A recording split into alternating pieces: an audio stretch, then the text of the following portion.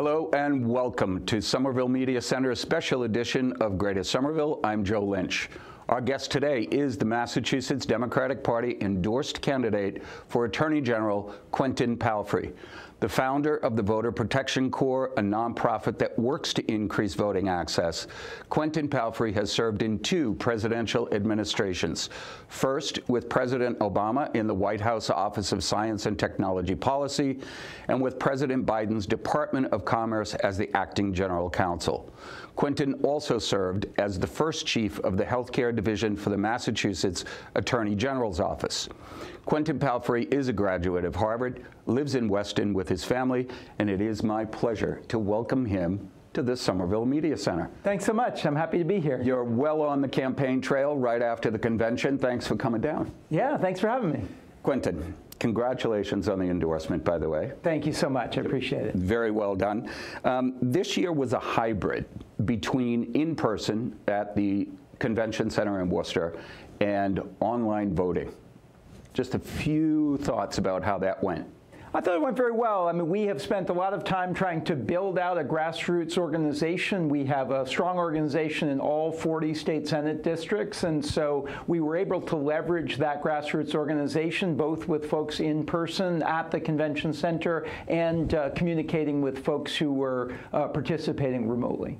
Your staff had a lot to do with trying to rally the delegates and, figure out which way was which on the online voting. I'll call it online voting. I had the pleasure of sitting at home. I didn't go to Worcester this year. It would have been my 5th time at a convention. I have to tell you, Quentin, it is the way to go. Online voting is the way to go. I know people will miss the face-to-face, but hybrids maybe, consider it. Take a little bit, Quentin, before we get into the Q&A part of this, take a little bit more. I know that it's a short, brief bio that all of us give. Talk a little bit about your background and why you're running for Attorney General. Thanks so much. So as a former Assistant Attorney General, I've seen firsthand how much impact the AG's office can have on people's lives. I was, as you mentioned, I was the first chief of the healthcare division at the time that we were implementing Massachusetts health reform. So at that time, we were working really hard to make sure that everyone had access to high-quality, affordable healthcare. And we brought some really impactful consumer protection litigation to make sure that people were protected during that critical time. And I think that we're in a critical time right now. We've got the U.S. Supreme Court attacking our civil rights. We have a Congress that is effectively dysfunctional, and some really big challenges: the climate crisis, racial injustice, attacks on our democracy, gun violence. So there's a lot of work to do, and I think that we've seen recently how important the states are in trying to solve some of those problems. We have a really effective Attorney General's office. It has a legacy of leadership on civil rights, on consumer protection, on workers' rights. And I'm really excited about the possibility of leveraging my experience in that office to try to lead the office in this important time. So needless to say, if you are successful as Attorney General, your new boss, so to speak, the governor, may not be a stranger to you. Yeah, so I had the great honor to work alongside Maura Healey, the current Attorney General. She was the civil rights chief at the time that I was the healthcare chief. I've also had an opportunity to get to know Sonia Chang-Diaz along the trail. And I think either way, having Democratic leadership in the corner office is going to be a really important turning point. I think that the Baker administration has really lacked a sense of urgency in taking on big challenges, like, for example, the climate crisis. If we have a Democratic governor and a Democratic AG, I think that there's a lot that we're going to be able to do together. Let's stay with voting rights for a minute, if we can, because I know you've dedicated a lot of your professional career to protection of voting rights. So let me try to paraphrase what I've written here. Some states, for their own self-serving reasons, are creating new requirements regarding voter registration and eligibility. Some say they are tampering with the fundamental right of our citizens, the right to vote. Your thoughts? Yeah, I think that our democracy is literally under attack. These hearings on the January 6th insurrection have been really riveting, but also very, very frightening. And I think if you look at other countries that have had democratic backsliding, it looks a lot like what we're experiencing now. This is a set of challenges I've been working on for many years. I got involved in the 2004 election and in every presidential election since then on protecting voting rights. I think that this is an important time for Massachusetts to take a leadership role on protecting and preserving our democracy. And actually, we have a lot of work to do in that respect. We have a lack of transparency in both the governor's office and in the legislature. You can't know how your legislators vote in committee. The legislature passed a piece of legislation this week that didn't include Election Day registration. And so we have a long way to go to protect and preserve our democracy, even right here in Massachusetts. But I think that this is a time where our democracy is under attack. And certainly in some other states, we've seen real voter suppression. We see gerrymandering. We see campaign finance problems. We see a whole range of challenges to our democracy. Help me understand a little bit. I mean, I've read about it, but help me understand the objection to same-day registration. So I personally don't think that that is a valid objection. In 20 states and the District of Columbia, there is a really effective regime for election day registration. They do it very well in New Hampshire. I think that we would be able to do it here in Massachusetts. Our current system of having a registration cutoff has a tendency to disenfranchise otherwise eligible voters who are young people, people who move around a lot, people of color, disproportionately, not because of some legitimate need to make sure that they're eligible to register and vote, but because of an arbitrary bureaucratic cutoff. How do we satisfy those folks who say, but it may be open to voter fraud, where you have a number of people moving into a district to sway that election?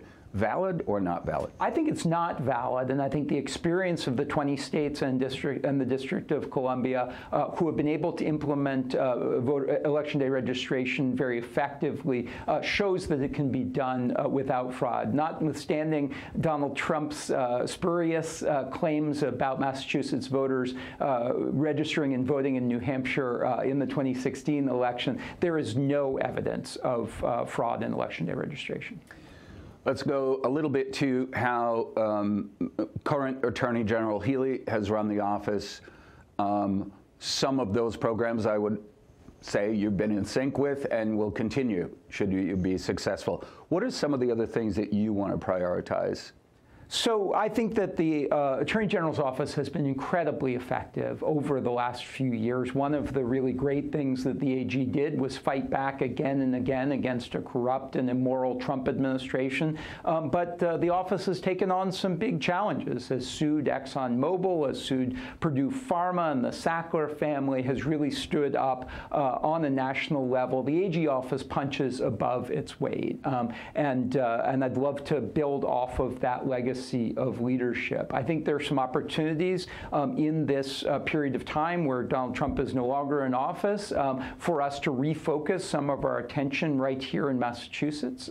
So I care a lot about access to health care. I think that we've seen the pandemic, some challenges to accessing health care. I care a lot about racial disparities and segregation in our school system. I think that we need to take on criminal justice reform and police oversight, corrections oversight with some real urgency. And I think that we need to be really aggressive in fighting against the climate crisis. This is going to determine what kind of a life our grandchildren and our great-grandchildren face. And in order to meet the goals of the roadmap for climate, we're going to have to be really aggressive in moving urgently towards those kinds of reforms. Climate crisis and the protection of our laws, the institution of new laws to assist with climate crisis.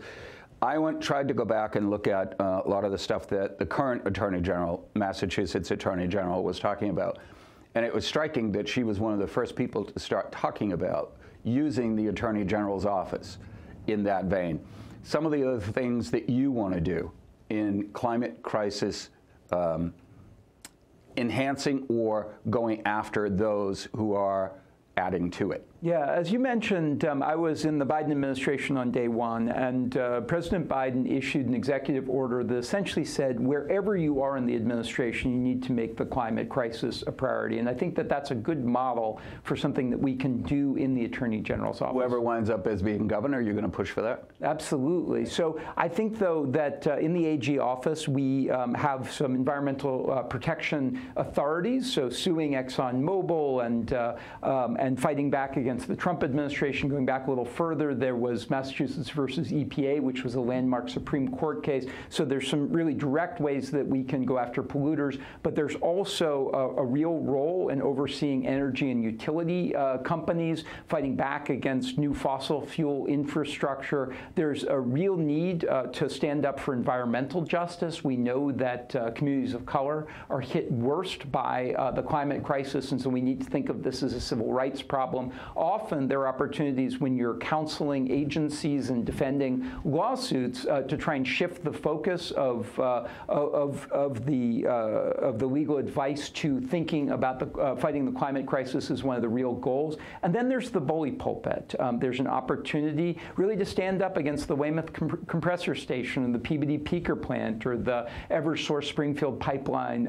So I think that we need to use the bully pulpit in those ways as well. And then there's a conversation with the legislature. We need to fight for fair, free transit, for a carbon tax, for incentives to incentivize transition to truly renewable sources of energy. So I'd like it to be an all of the above kind of strategy. It's a big agenda. Let me pull one piece out of the agenda: fair, free transit. Your thoughts? Yeah, I'm a big fan of fair, free transit. I think that we ought to be subsidizing and incentivizing people doing things that are going to help the climate.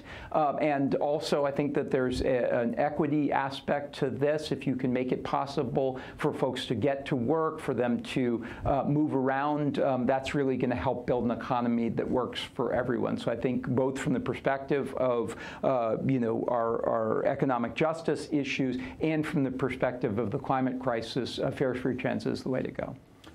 Let's pull another piece out of that. Fair, free transit. When we say fair, free transit, who pays for it?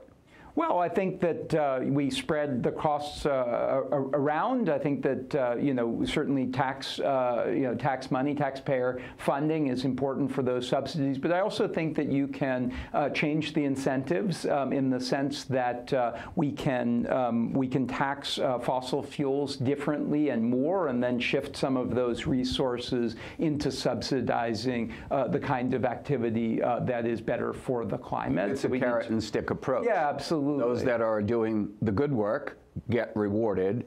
Those that are reluctant to switch over from fossil fuels have to pay more. Yeah, that's absolutely right. And I think that if you look at that IPCC report, if you listen to scientists at the level of urgency that we need to have in fighting the climate crisis, we can't take half measures. We really do need to be really aggressive in meeting these climate goals. And one of those things is in our transportation sector. People's lawyer, a coin that Maura Healey is known for. Let's take another piece of consumer protection. We've kind of addressed some of the larger issue. Consumer protection, I noticed on your site that you are pretty much a no holds barred when it comes to wage theft, employees' wage theft. A little bit more, as you know, one of my roles here is to enforce wage theft ordinances that we have locally.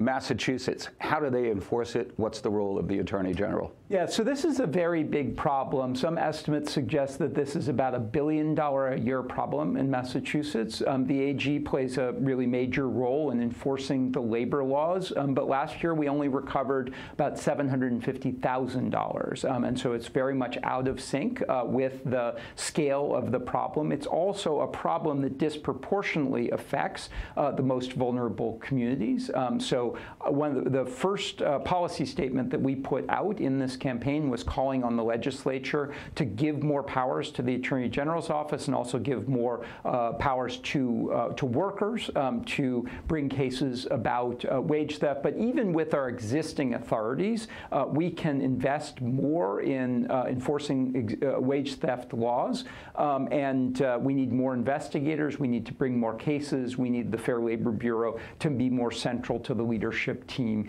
in the Attorney General's office. And so, as you say, that'll be a major focus for me in the office. There was a big development yesterday. I've been a strong opponent of Uber and Lyft's effort to misclassify workers and take away their benefits. The SJC yesterday struck down a ballot initiative that was going to be on the ballot this fall, but there is going to continue to be a lot of litigation around the question of gig workers' Excuse rights. me, Quentin, the ballot initiative was promulgated by Uber and Lyft and some of the tech companies. Big money talks. Yes. You want to put it on the ballot, give the marketing and the advertising and the PR spin that this is good for workers, and the SJC struck it down. The SJC struck it down, exactly. Got it. But this issue is not going away. There's active litigation between the Attorney General's office and some of these companies that will extend into the next AG's term, and I will take that on vigorously.